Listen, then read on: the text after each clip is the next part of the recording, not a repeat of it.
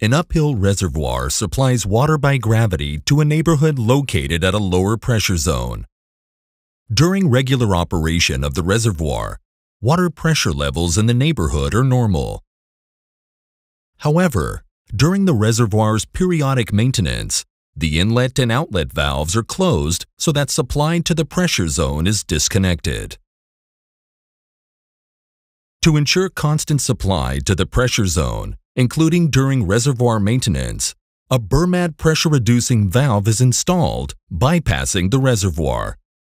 The bypass valve is open so that consumers can receive water directly from an up-mountain reservoir.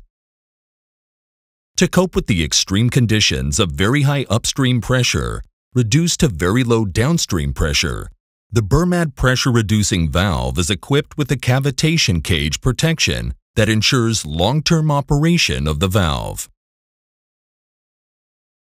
Installation of a Bermad pressure-reducing valve with cavitation cage protection ensures that residents receive a constant pressure level as supplied by the regular reservoir, even during reservoir maintenance and regardless of the extreme differential pressure conditions of reducing very high upstream pressure to low downstream pressure.